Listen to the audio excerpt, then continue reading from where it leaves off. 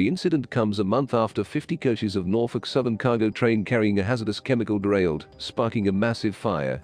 At least 20 coaches of a freight train toppled off the tracks in Springfield, Ohio, prompting authorities to issue a shelter-in-place order for nearby residents.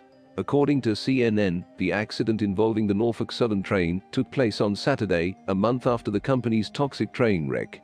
No injuries were reported and no hazardous material was involved in the derailment, according to an Ohio State Highway Patrol spokesperson quoted by CNN.